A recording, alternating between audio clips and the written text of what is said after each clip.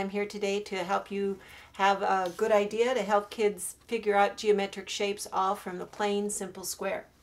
So obviously a square is a square sheet of paper. If you don't have one, you could take and measure it with ruler and make sure all sides are equal. So you have your square, fold it diagonally, crease it, and you can cut that off and you would have a triangle. And from your triangle, you can also make a pentagon. And all you need to do is fold it in a little bit on either side. I'll show you this side. Kind of bring it in this way so it's kind of a little higher, like this. And you would have your pentagon. Now from your pentagon, you can simply take and cut off this top piece here, running it parallel to the bottom piece,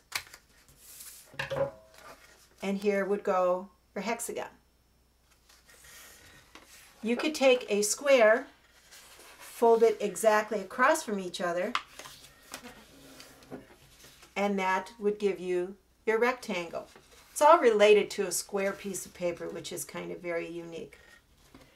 You then could take, if you had a square piece of paper, and obviously the easiest piece would be take something that's already existent round, and there are some circle templates out there, or you could just take a cup or glass and just trace around it, and you can get the easiest way for getting a circle and cutting that out. You can take a square and fold it in half,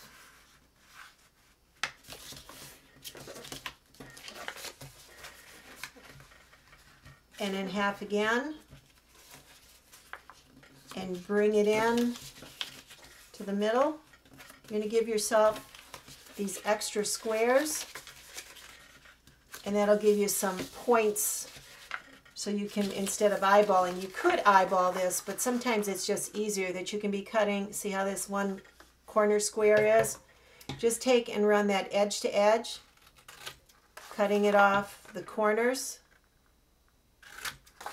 Equal triangles here, like this, and you can have your stop sign, your 8-sided octagon. Here's red for octagon. And also what you can do is take, for a heptagon, once again do all those little folds in there. And what we're going to do is we're going to look at this top corner here, and we're just going to cut it at this first angle from this intersection up to there. We're going to take and cut it at an angle to the midpoint, and then from the midpoint I'm going to just tip my scissors a little bit better and come it right to the point of the top of the square. So to reverse that, I'm going to cut from the top of the square to the middle of this line, just like this. And then I'm going to just turn the angle a little bit and bring it down to the center. So I've got 1, 2, 3, 4 sides right there. And then I'm going to bring the middle point all the way down to the first corner there, like that.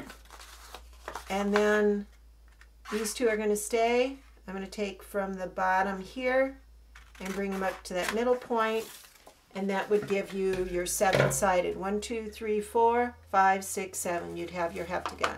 So hope you had fun with geometric shapes. Remember, it can all start with a square. Have a great day. Bye.